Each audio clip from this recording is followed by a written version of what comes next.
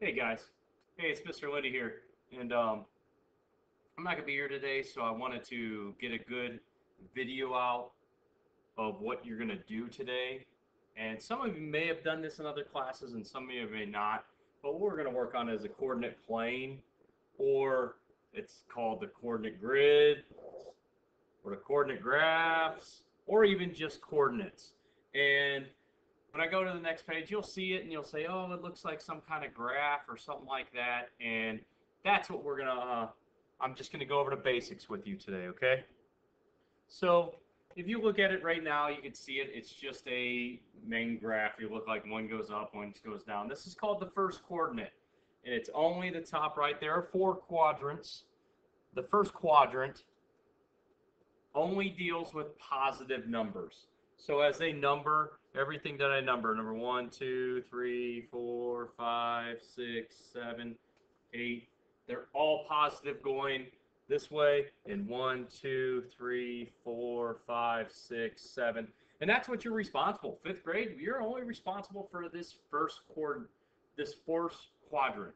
And once again, it's only positive numbers. As you get older, you'll see that there's a second quadrant that introduces some negative numbers. The third quadrant has all negative numbers, and the fourth quadrant has one set of negative numbers. So, like I said, this one is kind of fun. It's you're only dealing with positive numbers. Okay, let's take a look and see what the basics are. And here we are. Here are the basics. So what I did was the two things that I'm going to start off with are the X and the Y. And if you look at the grid, the whole graph thing, the piece that goes up and down and left and right.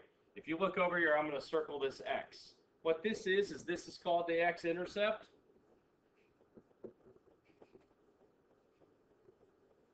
And what it is it's basically a number line that runs left and right. That's what it's in control of. The X is only left and right. In our instance, in fifth grade, it's only right. You will only move right to find a coordinate on this grid. Okay? So it only goes this way. All right? And then now I'm going to go over to the Y, and that is the y-intercept. And that is the numbers that go up and down. But on this one, we will only go up. So these would be 1, 2, 3, 4, 5, 6. And how they give you the coordinates are they give you the X first, and you will go and find the X. So you'll go right as many times as this one right here tells you. And then you do the Y next, and you will go up as many times as they tell you. But like I've been told, you know how you start. You have to start it in the beginning somewhere. That's what this is called. It's called the origin. And the origin starts at 0, 0. You notice I'm going right 0 and I'm going up 0. It is this point right directly here. That's where you will start everything. So when in the next page, when I flip over, you'll see that we have some coordinates in the top right. And I will show you how you start and how you think about answering these. Okay? But those are the basics. You'll be responsible for this. You have to know where the X is. You have to know where the Y is. You have to know that the X goes right and the Y goes up. You have to know in coordinates. Right here, this is actually called a coordinate. Okay? So let's check it out. Let's check out some coordinates and see what happens. Let's look at this one right here. What's this say? That means that we have an X right here and we have a Y right here. It means the X we have to go over 2. So starting at the origin, 0, 0, we go over 2. 1, 2. And then you go over to the Y and it says you have to go up 4. So 1, 2, 3, and then 4 is right here. So like I always tell students, when you go to a hotel and you go to get your room and say you're on the 4th floor, you can't just walk straight to the room on the 4th floor. You have to go over to the elevator and then you go up the elevator. Okay, so you have to go to the elevator first and then you go up. So make sure you go, the first number that you see, you need to go over right that many. It's like the first one was over 2 and up 4. Okay, so let's look at this one. It's 3, 5. Coordinates are 3, 5. So basically you go, switch colors for you. You go over 3, 1, 2, 3, and then up 5. 1, 2, 3, 4, 5. And you put your dot in right there, and there it is. That is coordinate 3, 5.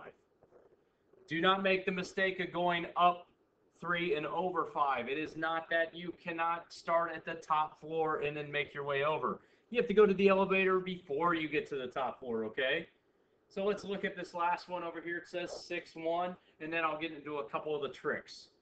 Okay, on this one, 6, 1.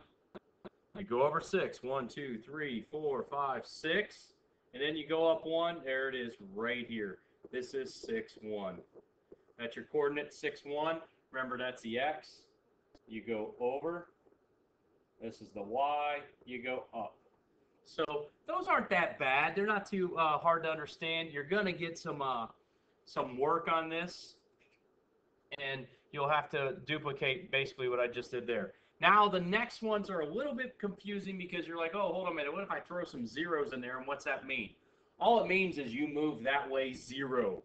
So if we're starting at the origin, that's 0, 0. And the x tells me that I go right 0.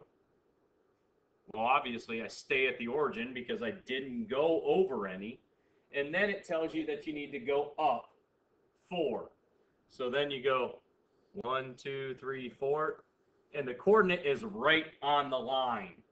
That is coordinate 0, 4, because I didn't have to go over any, but it is right on the y. Okay, there you go. The next one is 4, 0. Remember, x comes first, y comes second.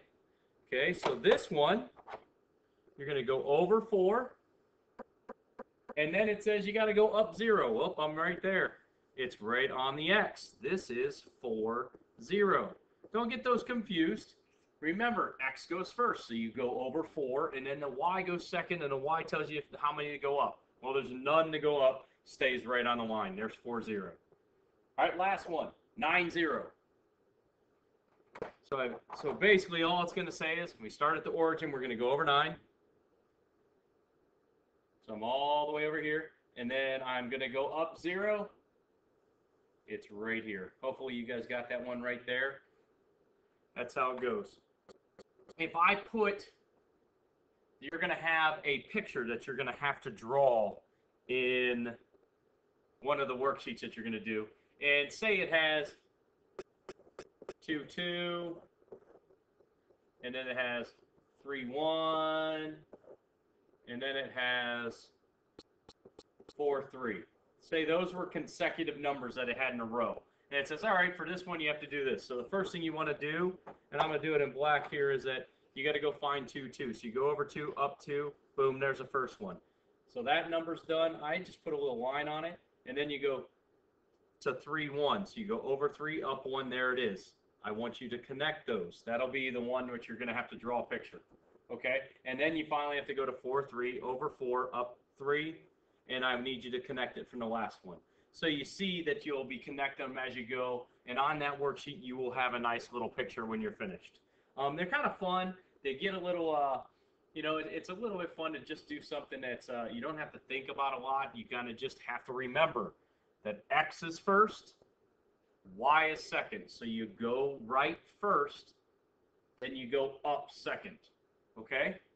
I hope this helps you guys, and I'll see you tomorrow. Have a good one. Bye, guys.